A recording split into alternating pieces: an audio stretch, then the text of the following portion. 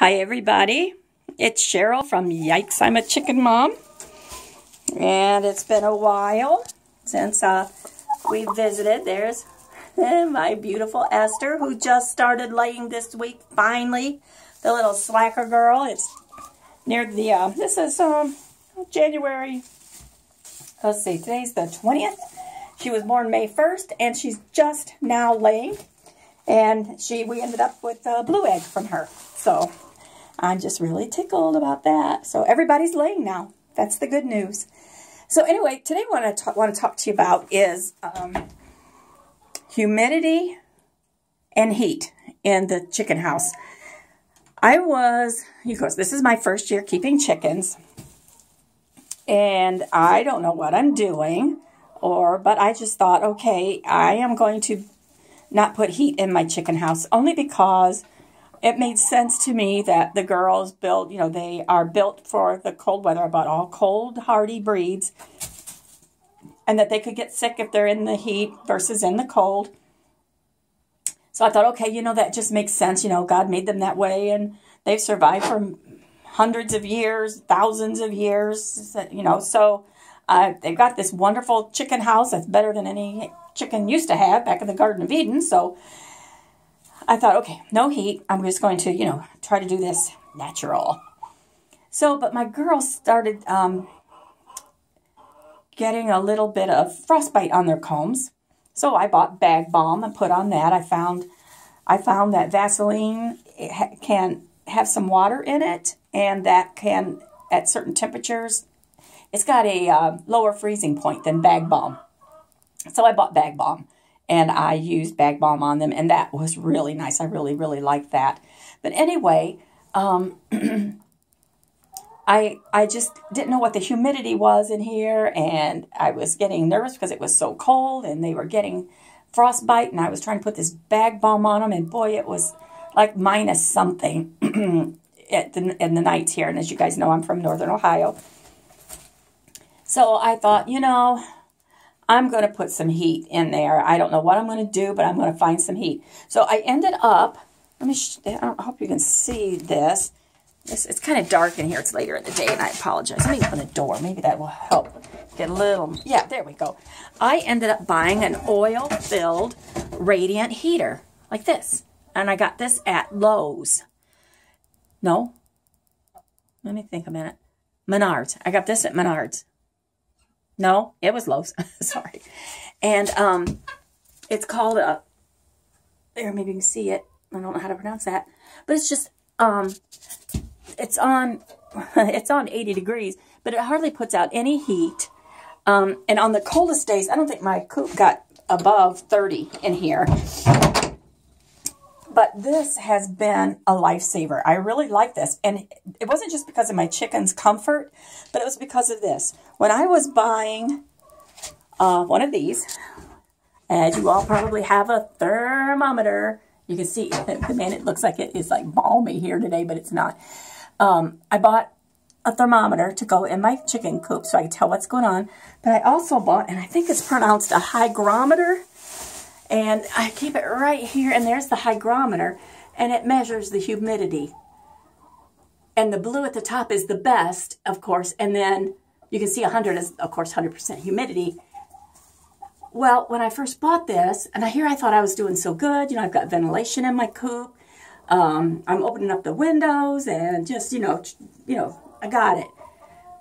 But when I put this hygrometer in here, it was all the way up to 100%, and I was totally shocked that it was at 100%. So I thought, oh my gosh, and I thought, we got to get some air moving through here. So we were opening even the door. I mean, there was ventilation then on all four sides, and it wasn't moving. And there was snow everywhere outside. So I thought, I'm going to take this hygrometer, and I'm going to put it on my deck. And it was still at 100%. I said, okay, I'm going to take it in the house because my house isn't all that humid. And my house was right up in the best. And the only thing that was different was the heat. So that was another reason why I decided to get that oil-filled radiant heater, is to get the temperature up in here to help combat the humidity. And you know what? It's worked like a charm. I mean, it's still cold in here. I mean, well, today we're having a nice day here today, and the sun's out, so it's nice. But that has kept, that's the only thing I found that I could do to keep my humidity where it needed to be. So, folks, you know, just I would say, and I'm new, I don't know what I'm doing, but I did find that just ventilation didn't do it alone, because I don't care how much air I would have had moving through here, when it's 100% humidity outside from all the snow or rain, either one, the only thing that's going to drive that out is heat. So, it worked. So, just food for thought. And I haven't checked. Hey, Esther, you're the only one coming in to see me this morning, or this afternoon. I want to see, oh, look what we got in the egg box. These two are fake eggs. Well, toss those over there, but look what I got. I got one of my chickens lays one that's kind of like this. It looks pink. And then I got a brown one. Let's see if it's got speckles on it. Oh, wait. I tossed out one. There. That's the two right there. This is the pinker one, and this is the brown one. I don't know who lays this pink one. Whoops. Whoa, I don't want to break them. But that's what we got in the nest box today.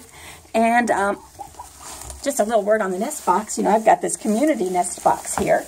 But one of the girls, better look down here. See that hole that I don't know if you can tell, that hole way back in that back right corner? They've been laying under there too. But I've got this other one here above the lower one that I'm telling my husband, I think we need to open this up. The two of my hens in this big nest box here is really filling it up. So I think it's time to open up hatch box number 2 for them. Hey, who is up here? What do you want, Mom? What do you want? You want to say hi to everybody again? My little camera hog. You're so pretty. So it's just so exciting. I've got every girl lays a different color egg. My little Bula, the Barnavelder there by the bucket. Ow, that hurt, Esther. She has a little speckle to her egg. And some of them I don't know yet are whose, because I can't quite catch them in the act of laying or just freshly off the nest. But anyway, that's what's going on today. Like I said earlier, both my Jen right here, actually that's my granddaughter's chicken. She's our little Americana. She's laying a blue egg, as well as the other bearded lady, Esther the Queen.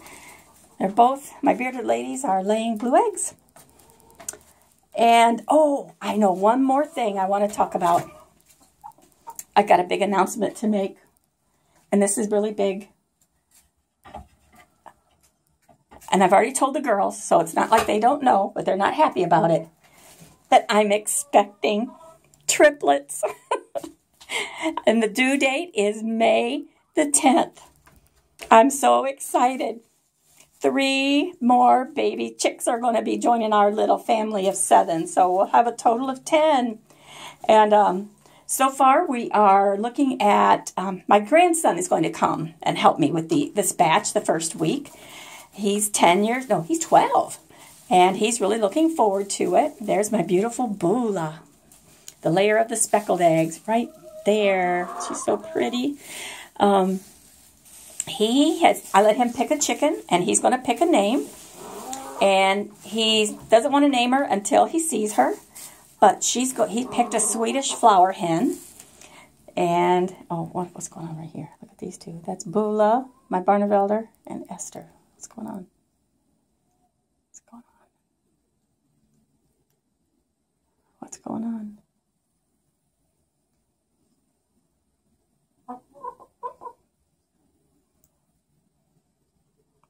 Let's just see. Nobody's moving. I didn't know what in the world was about to happen there. Oh, boy. But anyway, Esther's hitting the road. But the other 2 that I'm ordering is a salmon faverole, which I'm really excited about her. The Swedish flower hen that my grandson picked out. And honestly, right now, I'm sorry to say, I cannot think of what the other one is. But the other one that I wanted 4. I wanted an olive egger, but they're all out. But I ordered from Meyer Hatchery, and being an Ohio, they're close enough that I can drive there and pick my baby chicks up rather than having them delivered through the mail, which I really, really like that. So on hatch day, if they have an olive egger, don't be surprised if I come home with baby number 4 with quadruplets rather than triplets. So, but anyway, that's my big news. New babies on the way. Sure wish I could remember what that other one was. It was a Moran that I wanted, but then maybe it's the Moran. No. Oh, I remember. This is a silver gray Dorking. So it's a silver gray Dorking, a Swedish flower hen, and a salmon Faverol. That's the 3. And if an olive egger happens to be available on hatch day, I'm going to take one of those home as well. So, all right, everybody, that's it. That's the update from Yikes, I'm a Chicken Mom. I'm about to go out in the run and give the girls some tomatoes, one of their favorites. We've been giving them cabbages and things like that to try to keep them occupied. So that's it, and I'm going to sign off, and I will be talking to you soon.